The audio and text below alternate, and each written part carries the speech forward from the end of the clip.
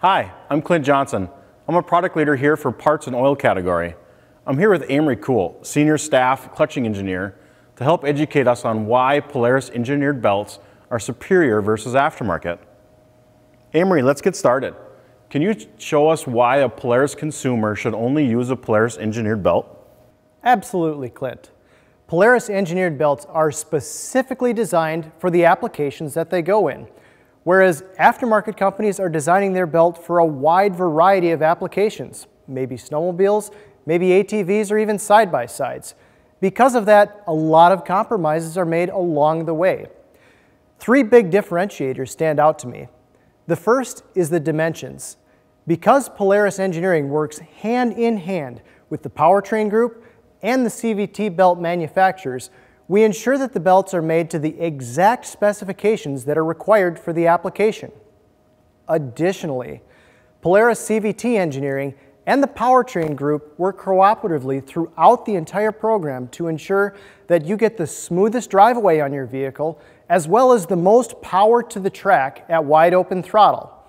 And finally, because we work so very closely with the CVT belt manufacturers, we gain access to proprietary rubber compounds and processes that aren't always going to be available in many of the aftermarket offerings.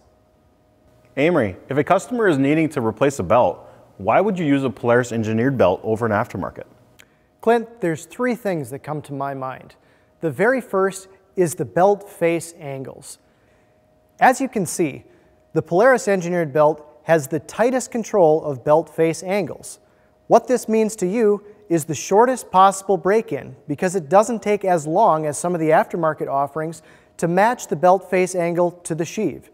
So while others with aftermarket belts may be still breaking in their belt 50 or even 100 miles after it's been installed, you're able to use the full potential of your CVT belt after that 30-mile break-in with a Polaris engineered belt. The second would be all ride-out and dimensional capabilities.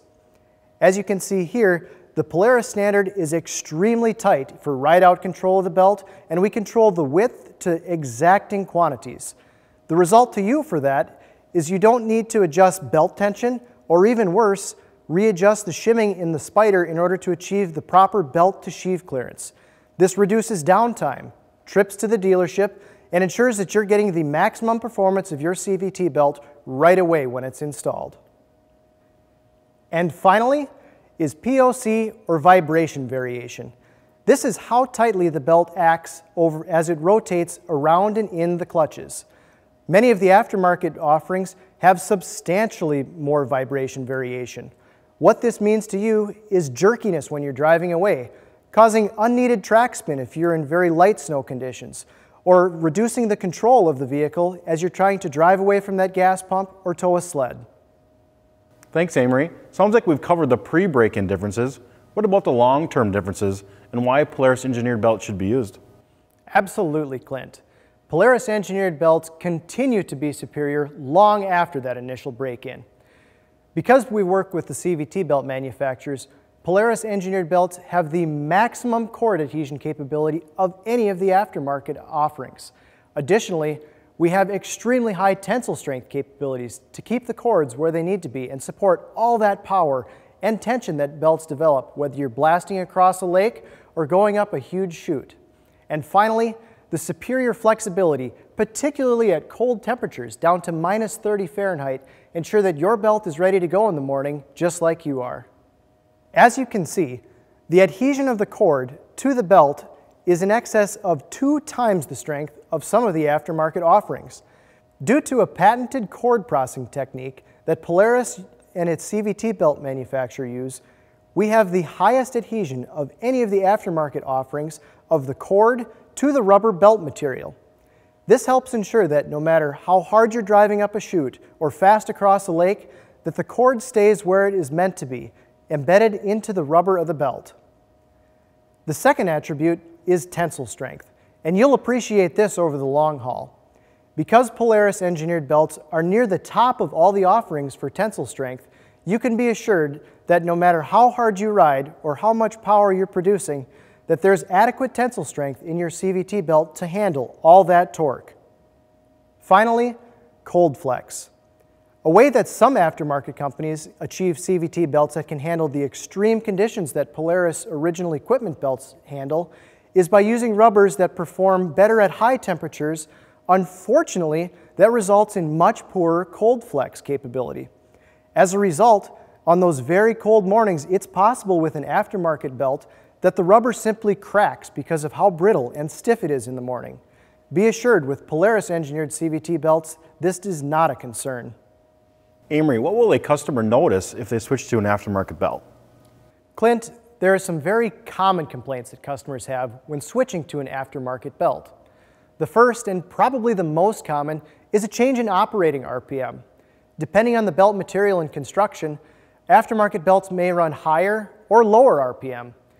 As a result, in order just to get your machine to function as it did when it was originally produced, clutch tuning kits and aftermarket tuning is often required. Additionally, you can't get started on that tuning right away. As I mentioned earlier, due to the variation in the angle of the belt, long break-in times can often be expected.